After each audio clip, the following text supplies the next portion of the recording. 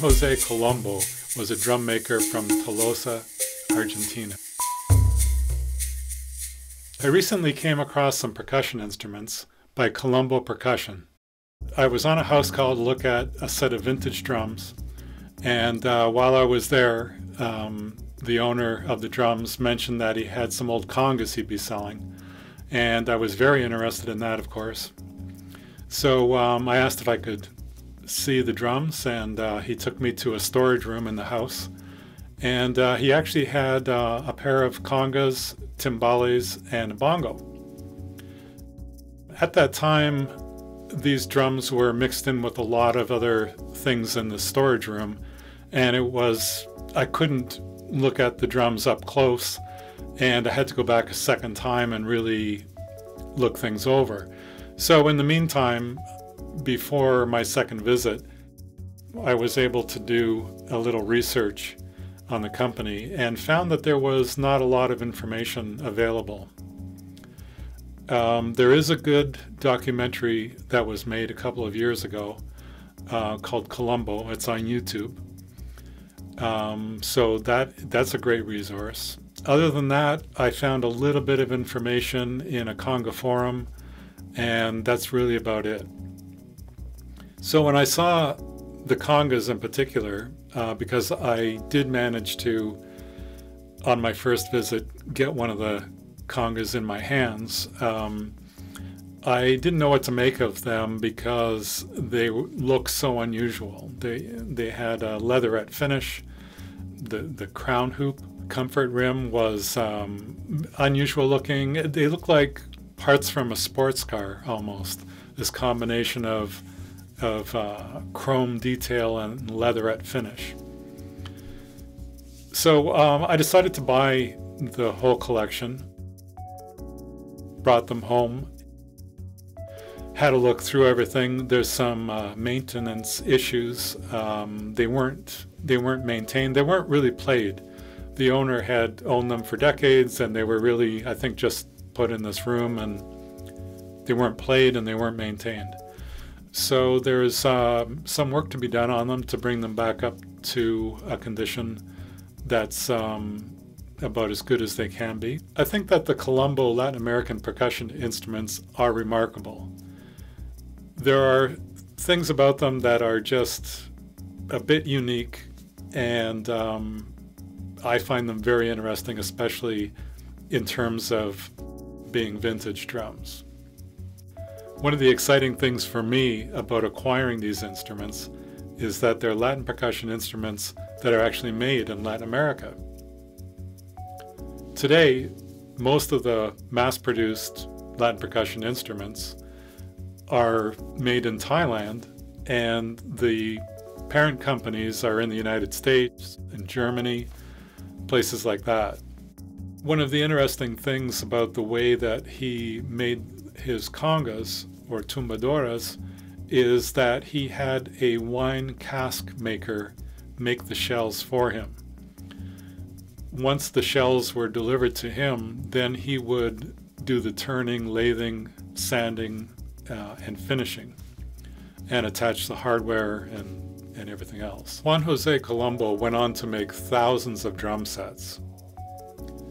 He took inspiration from the older Gretsch and Slingerland drums.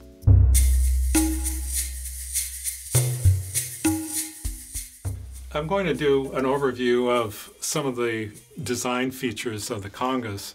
On the top, the heads are mule heads, a nice rich dark red color. These crown hoops are comfort hoop style. They're curved on the top, easy on the hands. Bit of an unusual profile to the shape of them. Not too unusual, but gives me the feeling of kind of like the interior of a sports car with chrome trim and a black leatherette finish. The tuning rods, or lugs, are actually turnbuckles. So they tighten both from the top and the bottom of the body of the turnbuckle. You simply put the key in this hole and then turn it either way to loosen or tighten, And so therefore, it will tighten and loosen twice as fast as your regular conga lug, because you've got both threads working in or out as you go. Really nice side plates on the shells. Nice oval, simple design. One of the things about the lugs is that the threads, as you get it in tune, the threads actually disappear into the body of the turnbuckle. So it's kind of a nice design feature. You just don't see the threads once you've got it tuned up. 7 tuning rods on each drum, which to me seems very unusual. Interesting look to them as well, the way that they hook into the side plates and they hook into the crown hoop. Then you've got the leatherette finish.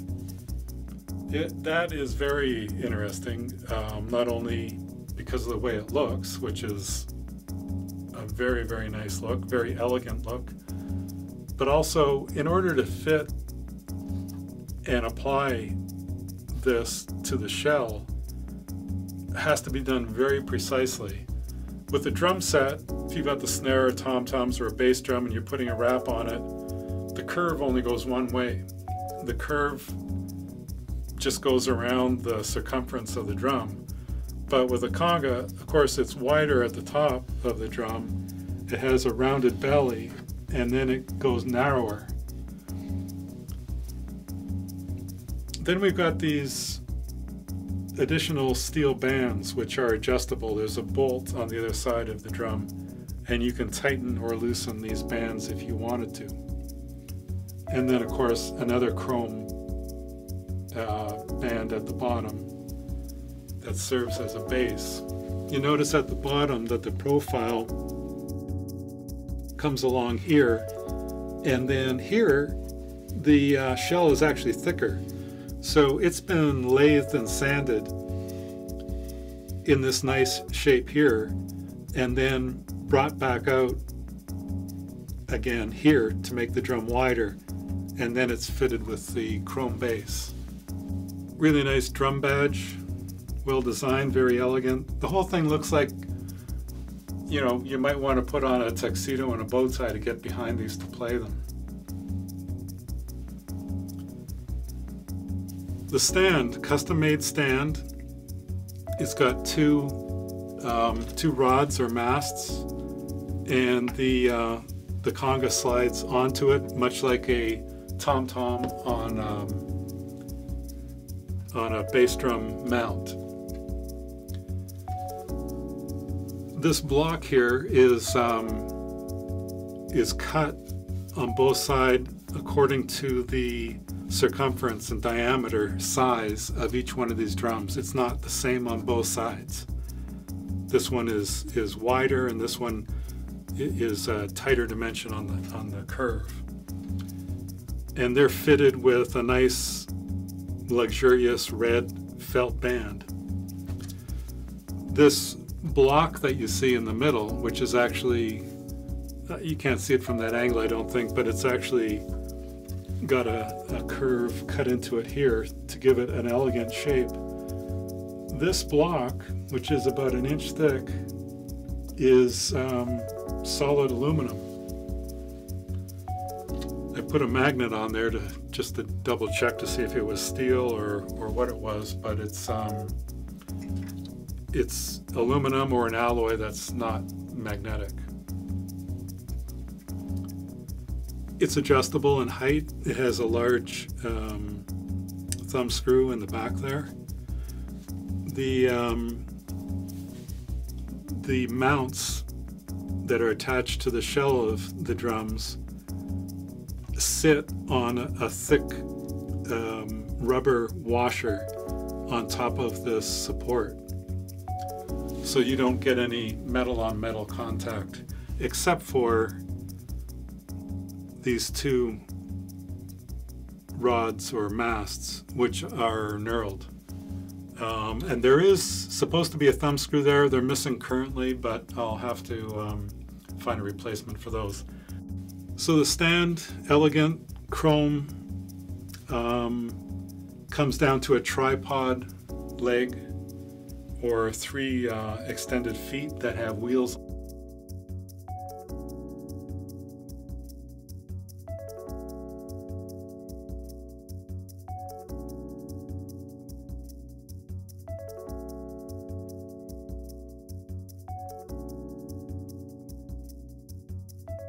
They are solid stave drums, and the staves they vary a little bit in width, but they're about 3/4 of an inch, more or less. And one last thing about the design of the shell is it's a little bit more conical, I think, than most of the tumbadoras that we see around. Not all of them. I've seen some other vintage congas from Latin America that are quite narrow and tube-like compared to modern congas or other congas that have a wider belly in here. But this has got quite a conical taper to it and a narrow base. It affects the sound a little bit, gives it a slightly different, let's say, color or tonality.